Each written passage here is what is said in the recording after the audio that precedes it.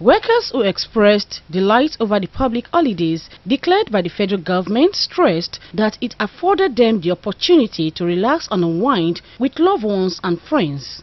So for at least to play with our kids and take our wives out for just relaxation. So are you preparing now tomorrow for? Yeah, preparing for work now. You can see us now preparing for tomorrow's assignment.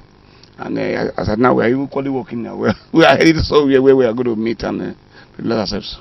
Very, very fine, and it enables the workers to refresh themselves, stay with their families, and other pressing issues within the family. You have time to resolve it, visit your loved ones and others. So, very, very good. It was very splendid, and today again we are working. We are meeting. We are still meeting today in respect to workers of Edo State. That's where we are just about. We are preparing for tomorrow's job again to resume. We are now healed and healthy, and at least opportunity gave us time to rest yesterday and day for yesterday. So we give God the glory.